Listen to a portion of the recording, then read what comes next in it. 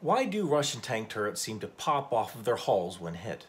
I'm a software engineer, but I was an anti-tank infantryman for 20 years, so I know a little bit about this stuff. If you look at some of the pictures of the Russian invasion of Ukraine, you occasionally see pictures where the turret has physically separated from the tank. Now, it doesn't happen all the time, but when it does, here's why. The T-72 and the T-80 use autoloaders to feed the main gun. American tanks like the M1 use a 19-year-old with a strong arm.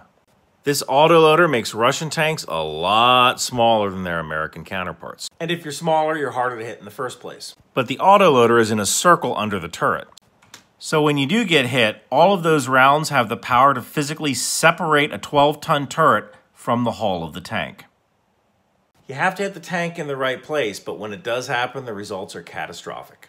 And that's why Russian tank turrets pop off their hulls.